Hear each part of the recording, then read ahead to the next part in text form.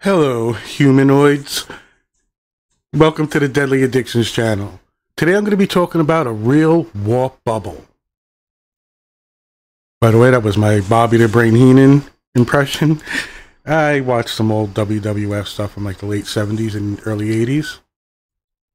Part of my childhood. But anyway, we're here in the sciences again. This will be put in my playlist for the sciences. It's one of my nerdy things I love to do. As always, I'll put the link for the article in the descriptions. I usually just read them word for word, throw in my 2 cents, and this one kind of got me excited. I had to do a little bit of work with this because it's too clickbaity and not enough peer review type abstract stuff, but I finally found enough stuff that I think it's legit. But I wouldn't be surprised if I get punked on this one. However, this is the world's first real warp bubble created by accident as scientists mull future warp drive. And right away, Star Trek, nerd, science fiction, you got me. Hooked. I gotta read the articles and keep hitting the links to other articles. So this is from what is this? Fantasticalfuturist.com. Does it give me any information on who wrote the article? Because I'd like to give credit. Maybe at the end. Oh, you know what? Let me just go to the end. And is this by somebody? No, I don't see credit given for the article. So if I come across it or I find it, I usually like to do that.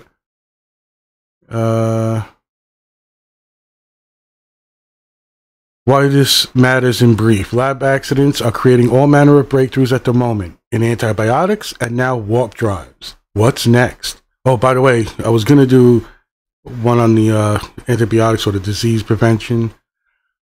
Yeah, I guess this is just fantasticalfuturist.com, and they're doing a highlight on the article. And I'd like to give credit, but Alright, so I'll start reading.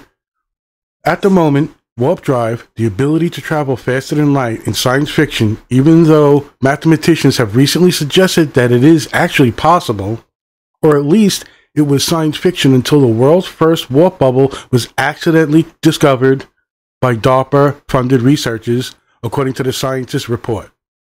It was discovered by the Limitless Space Institute, LS team, led by former NASA warp drive expert Dr. Harold G. quote, Sonny White. To be clear, our finding is not a warp bubble analog. It is a real, albeit humble and tiny warp bubble, said White in a statement, quickly dispensing with the notion that this is anything other than the creation of an actual, real-world warp bubble. Hence the significance, he added. It is so funny because yeah, I'm stoned, but I get goosebumps. Like, this is so fascinating to me, you know. I'm 51, gonna be 52 soon, I think, if my maths are right. And man, I get so excited, even if I get punked. I'll continue. The discovery took place during a research project studying not warp drives, nor the 1984 theories of mathematician Miguel Alcubierre that first offered the potential for what warp technology might look like. Rather, it happened during a project studying cashmere cavities and their ability to produce energy. Though an incredible fluke took an engineer conducting the research at the exact right time, one who was familiar with warp technology research and knew what he was looking at, to realize that this is totally unrelated research had produced a warp bubble. The observed effect was not an analog, not something similar to a warp bubble, but a very small, very humble, true-to-life structure that matched Alcubierre's research perfectly, aka it was an actual real-life warp bubble. And that's the picture I put on my thumbnail. By the way, it says on the thing I used, real warp bubble, but I put an exclamation point, so it looks like bubble. Alright, whatever. Got a little bit of it, I guess. I'm not in the mood to go through that again, making the thumbnails. And anyway, that's the picture of the nanoparticle fucking warp bubble. So I'll continue. Now, for the first time, we finally know what physical tools it's going to take to create a real warp bubble, which means that warp field theory has made the move from outlandish science fiction into something we can actually build in the real world, using tools and technology we already have. And that's awesome. Most people are familiar with the concept of warp drive, though, from what they've seen on Star Trek. Hello, I'm playing the Star Trek game right now, or, you know.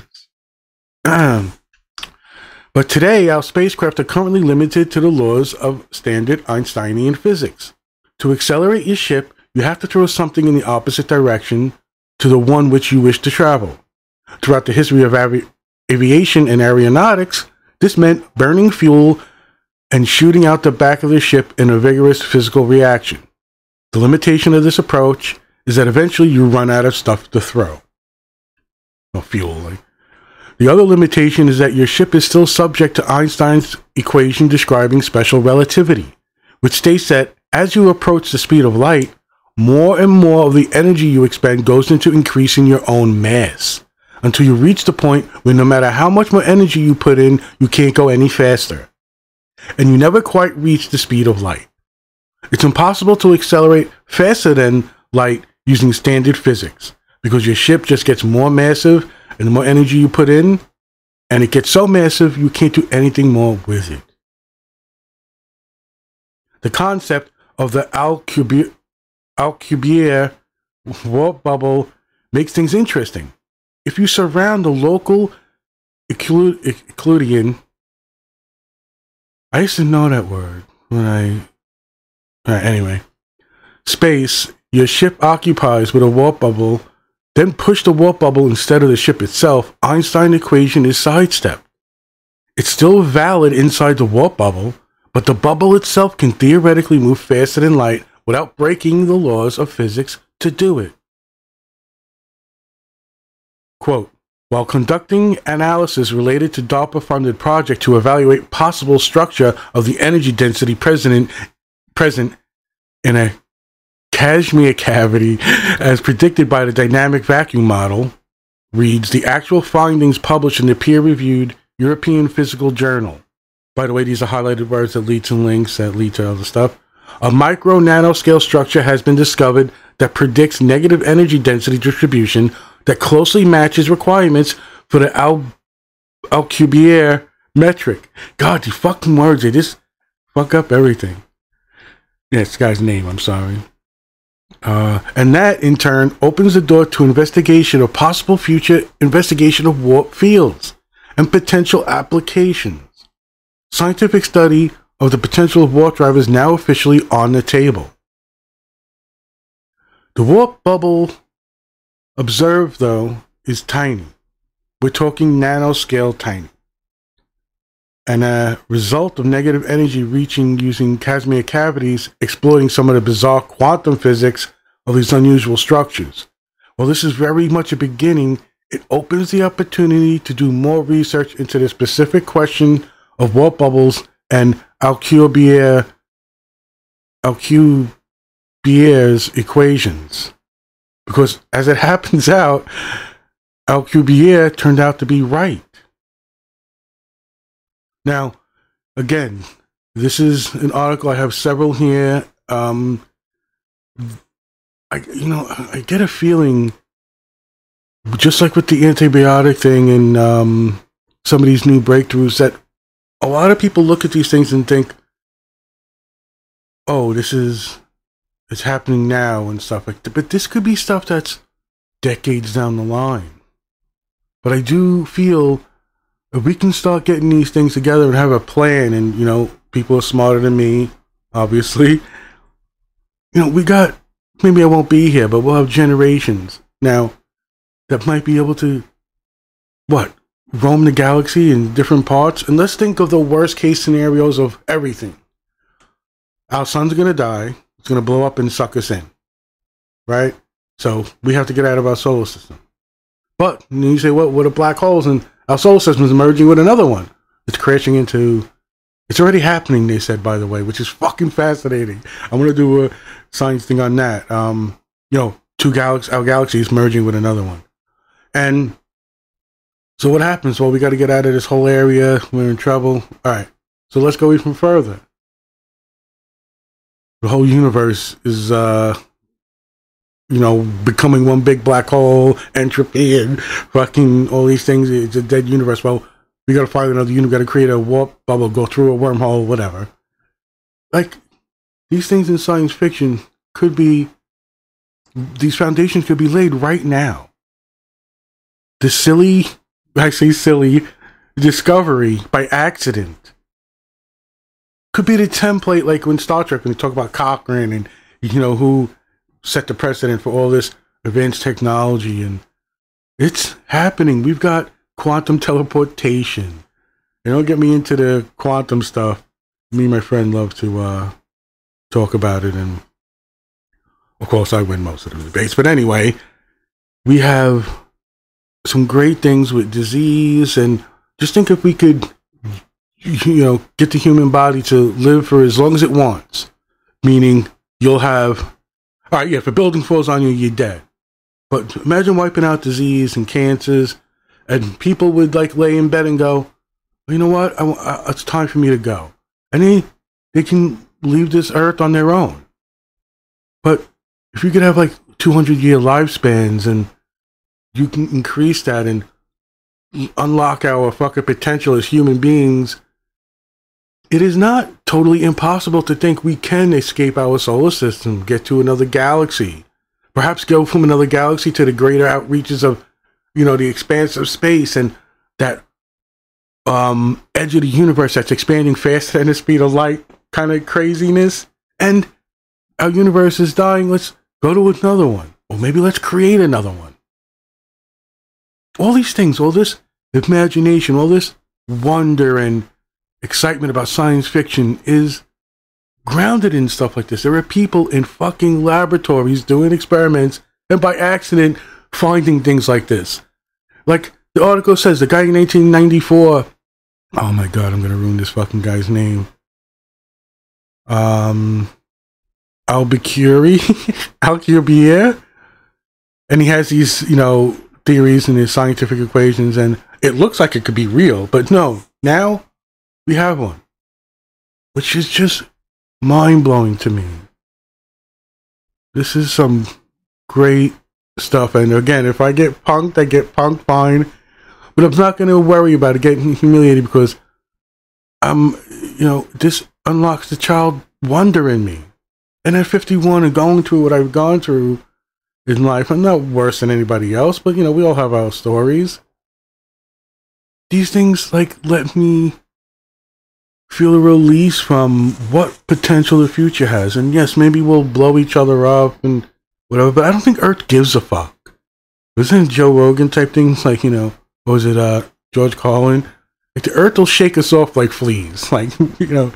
But again, you're not stopping the sun from going supernova in 4 billion years or whatever. And I'm sorry, but there's no heaven's going to open up and trumpets and these imaginary gods are going to come out, whichever god is going to prevent it. Oh, maybe somebody will invent some kind of rocket that'll reignite the sun and make it younger again, or give it the process it needs so it doesn't go supernova and swallow us up. I mean, but what would that be? That was the purpose of the divine or whatever. Anyway, I don't think we can escape the science and the facts we know about the universe. And here we are, creating a warp bubble by accident. I am staring at a gift my friend gave me of the USS Enterprise 1701 from the original show. I have on my phone right now my Star Trek game. I've role-played Star Trek with all the techno-babble and all the craziness. It is part of my fiber of my being. It is, obviously you can see, besides doing movies and TV shows and bullshit, I love doing science stuff. And I also love doing psychology stuff and helping people. But that's more of a private thing where I just, talk to people as friends and that type of thing. But this just blows my mind. Again, I said, goosebumps. Just reading the article. It's just fascinating to me. How far we can go.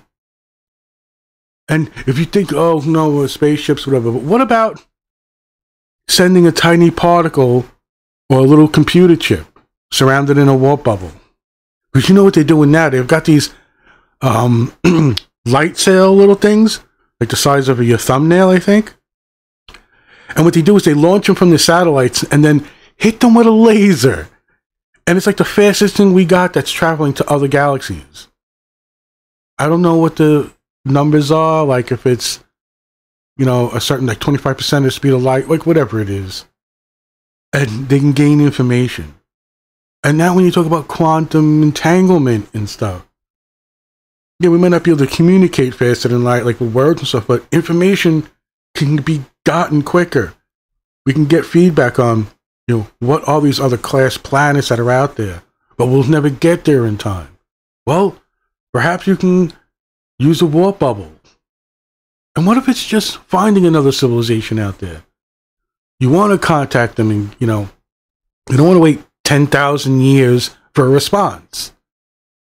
All this is just the, you know, all the, you know, hurdles we've got to face and how physics work. And holy shit, am I super excited. I bypassed the disease antibiotic thing because this just, again, I hope everybody could be, you know, given long life and stuff. And it was another one I read about one of the first human trials for something. They edited her gene for like heart disease or something, and it's like a success so far. I mean, it's only one thing, but they all start somewhere. Some start as an accident in a fucking lab, looking at the Casimir effect, trying to get energy out or whatever. And that was that recent breakthrough too. Remember with fusion I did not too long ago. We are super talented, smart, ambitious people. Yes, we have our faults where this, like, I think I saw a Google map image of like huge slavery going on in some country. I don't want to fucking say it. I don't know what the name was, but like the biggest it's been since the fucking Dark Ages or whatever. Like, yes, we're still fucked up, but there are people out there, good people, smart people, curious people, that in some sense are humble enough to say, hey, this might not be for me. But what foundation can I set? Can I start building the path to breakthroughs like this and what our future looks like? Again, even if I go best case, worst case, and I say, okay, look, I believe, facts are pointing to that direction, that our sun's going to swallow us and just melt us and whatever. Fuck, it'll turn into whatever. It'll 4 billion years or whatever. And it's like, to people right now, that doesn't make sense. So who cares, right? These are our lives. This earth is a place we wipe our feet on before we go to this great fucking place where our invisible worship fucking person is, and everybody's zombied, you know, brainwashed type shit. And what, we're gonna sit there and watch our descendants and ancestors get swallowed up by a sun? Like, is that the, you know, is this the plan, the divine plan? I'm glad these people are doing these things. They're looking at science, the facts, getting progress, building on things, realizing their mistakes, correcting them, or throwing it out totally. Like, I'm sure they might be thinking of throwing out this warp theory thing. And then all of a sudden, they're looking into another thing and they find a warp bubble. I still can't believe when I started reading this that I got goosebumps, because I've done 4 of these fucking articles. Like, I read them. I mean, the first one, it had no links, and it gave me these, my spidey sense went off that it was clickbait bullshit. So I had to go like 3 more sites, and it's like, oh, I know this already, and I already put it down that I was going to do a podcast on it.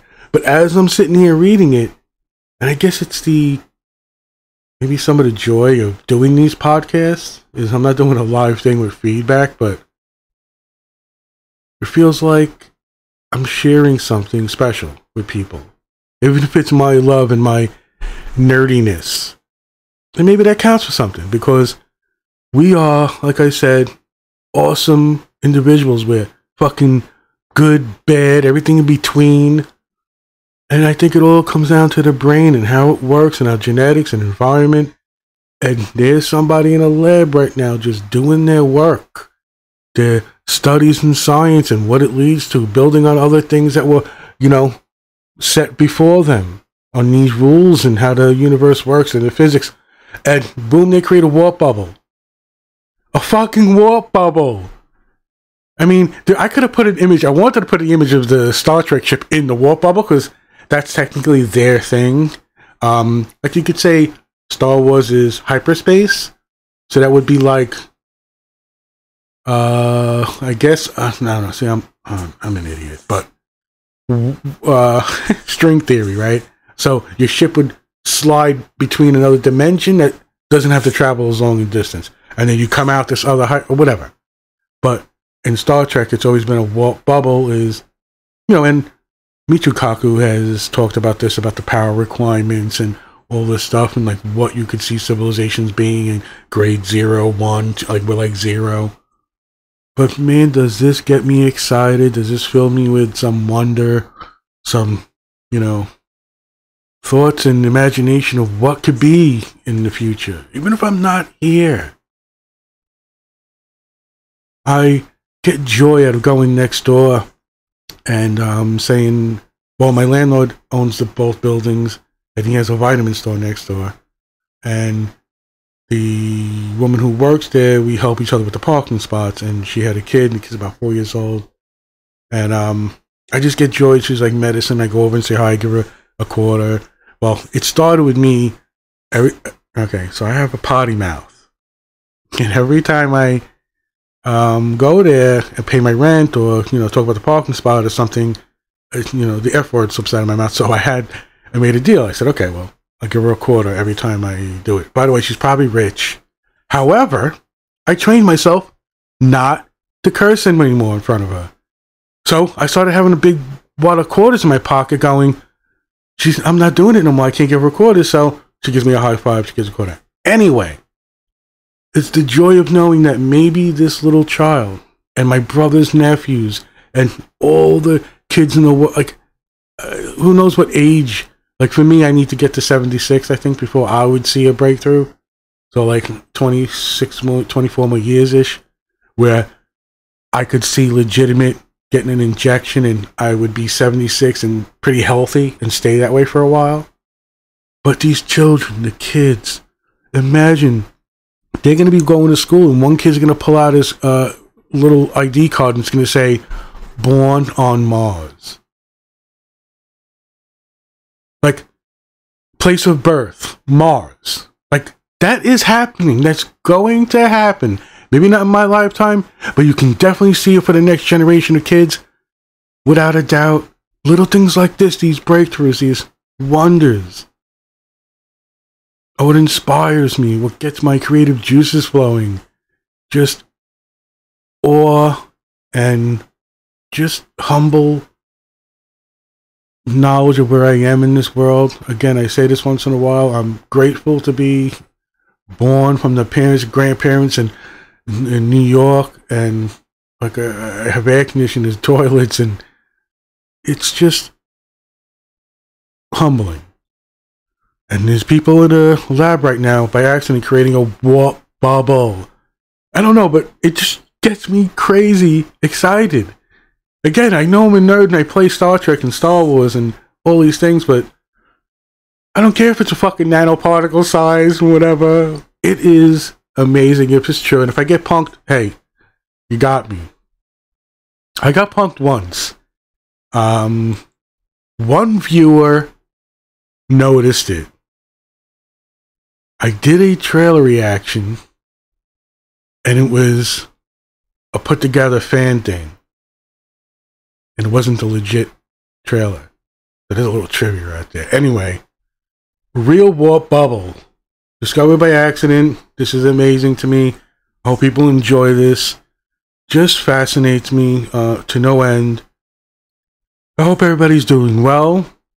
My best to you and yours. Take care.